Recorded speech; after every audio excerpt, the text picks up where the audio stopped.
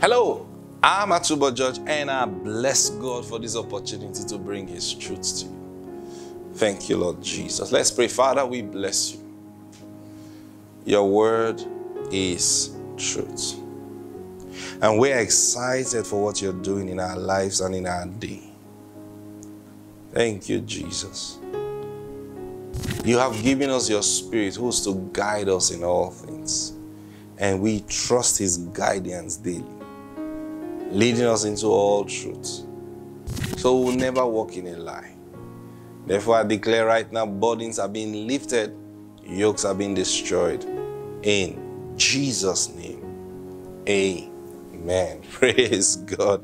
Yeah, I was sharing something amazing with you yesterday.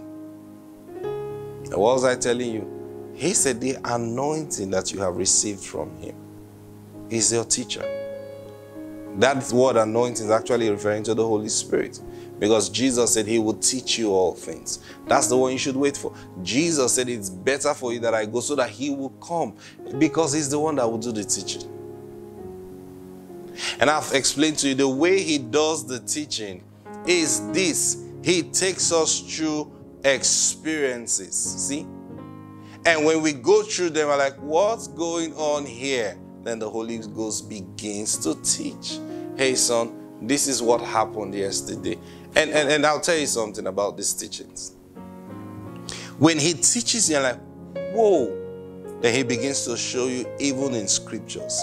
Now, that's the way we know scriptures. I'm telling you, we don't know scriptures by going to read commentaries and commentaries and commentaries. No. We know scriptures when He leads us through it. He said, hey, you remember what I said in... Yeah. Whoa!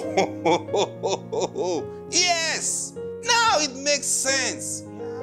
What did He do? He brought you into fellowship with that word. That's what He did. So now you know it beyond a shadow of doubt. Not because somebody explained it to you. Now you see it. I pray that becomes your experience in the name of the Lord Jesus. Truth is yours. But you see, when you don't cultivate it, when you keep spending your time running from pillar to post, running from one preacher to the other preacher, this man teaches better. No, today. No, this one, you end up being in confusion. I'm telling you, no, it's not about the preachers, it's about you. You haven't found your place yet. It's good to have pastors. Yes, but listen to me. Your pastor is supposed to bring forth testimonies to you. Your pastor should be a living witness that the word of God is true and is working. You understand what I'm saying? He should be a living witness to it. So God have not called us to dull pastoring, say because he went to pastoral school, so he's now authorized to pastor you. And then where is his testimony in Christ? Nothing. Where is this witnessing for Christ? Nothing. Witnessing is not carrying your Bible and going from street to street. We are witnessing Jesus. No, witnessing is living a life that shows that these things written in Scripture, it is true. That is what to be a witness. What it means to be a witness. Your life shows that what is written is true. Your life shows that what God has said, He didn't tell a lie. Praise God. Oh, hallelujah. 1 John chapter 2 and verse 28 now. It says, and now little children, abide in Him, that when He appears, we may have confidence and not be ashamed before Him at His coming. If you know that He is righteous, you know that everyone who practices righteousness is born of Him. Simple. I'll tell you this. The way you see God is what will influence your dealing with men or the way you see men. If you truly see God as righteous, hey, guess what?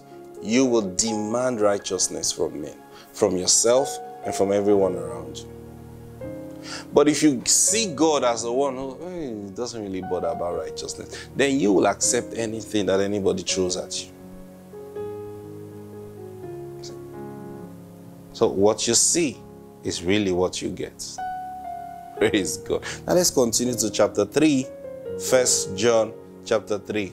I love this now. It says, behold, what manner of love the Father has bestowed on us, that we should be called children of God. I read the scripture to you a few days ago in John chapter 10. Jesus speaking and said, if he called them gods, unto whom the word of God came. See? And Jesus was referring there to the book of Psalms. David said in Psalm 82, he says, I have said, ye are gods, and all of you are children of the Most High. What a beauty. What a beauty. He said here, behold, what manner of love the Father has bestowed on us, that we should be called the children of God. That we should be called children of God. Watch this now. It says, therefore, the world does not know us, because it did not know him. Continue now, verse 2. It says, beloved, now, not tomorrow, not in a sweet by and by, not when we, not when we die. Not when we die. He said, beloved, now we are children of God. How are we children of God? How do we know we are children of God? Because the word of God is coming to us. Now we are children of God, and it has not yet been revealed what we shall be. But we know that when he is revealed, we shall be like him. For we shall see him as he is. How are we going to be like him? How do we know we're going to be like? I'll tell you how we know. Because the same word of God that is given to us is the same word of God that is given to him. So when he comes, we will be speaking the same language.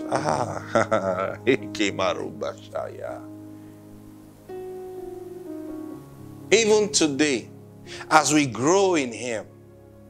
See, there's something I've always said. As you grow in God, see, you have this experience. What experience? Lord, I'm thinking of doing this.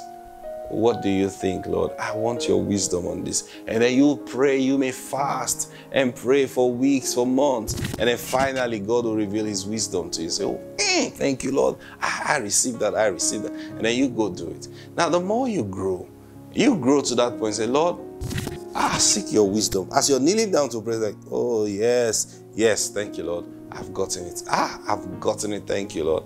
And then, it's clear. You go execute it. You will still grow to the point and say, Lord, I think the way to do this thing is like this. And the Lord will say, yes, you're right. That's how I'll do it. See, that's the level of growth. What are you growing into? You're growing into him. So you get to that place where you seek the word of God, then it comes to you. Then you grow to the place where you and the word of God becomes one. So your mind has been immersed with his truth. As he's thinking is the same way you are thinking. So you look at an object and both of you are seeing the same thing. It says, beloved, now are we the children of God, and it has not yet been revealed what we shall be like. But we know that when he is revealed, we shall be like, for we'll see him as he is. And it says, and everyone who has this hope in himself purifies himself just as he is pure. That's what makes us purify ourselves. This is the reason we stay pure. Why? Because, listen, we are not trying to please God so that he will write our name in his book in heaven. No, our names are already there even before we got born again. Our names have been written in the book of life. Praise God. That's why we got born again in the first place. Now then, he says, everyone who has this hope in him purifies himself, even as he's pure. Because we now know that we are one with him. We think like him. We talk like him. We act like him. So now that's a life you don't want to miss out. That's a life. You don't want to turn that life over into iniquity. I'm telling you the truth. You don't want to.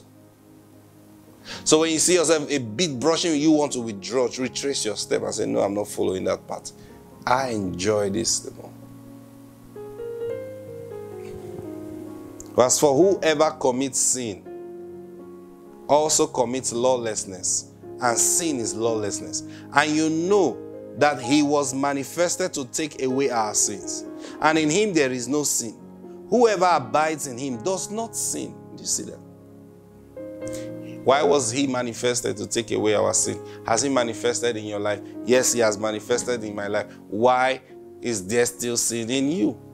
Didn't he take away your sin? And now we walk under grace. So what we do does not matter. You are lying. That's also the spirit of the Antichrist. It's the spirit of the Antichrist. That what we do doesn't matter to God. The spirit of the Antichrist. You are rubbing dirt on Christ. That's exactly what you're doing. Because you are denying him the ministry of purifying you. So he says, whosoever abides in him does not sin. Whoever sins has neither seen him nor known him. Little children, let no one deceive you. I'm not saying this, John is saying it.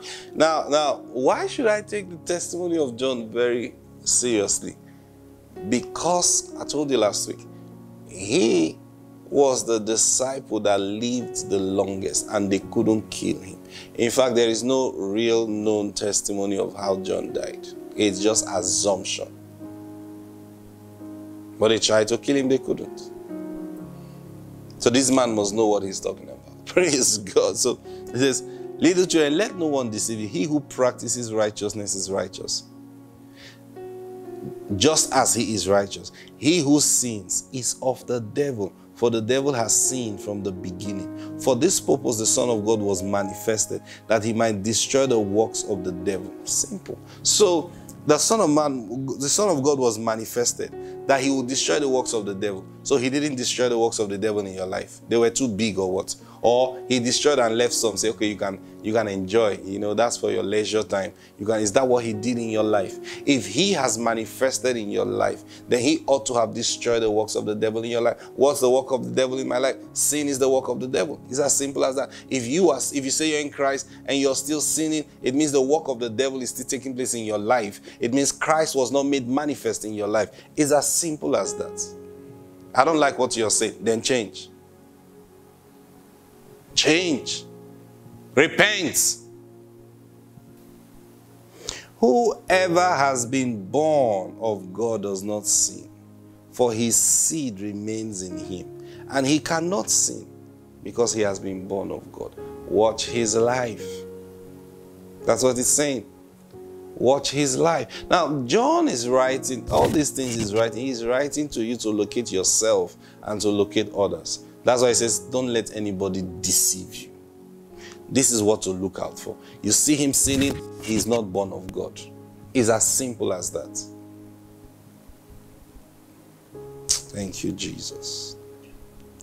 Verse 10.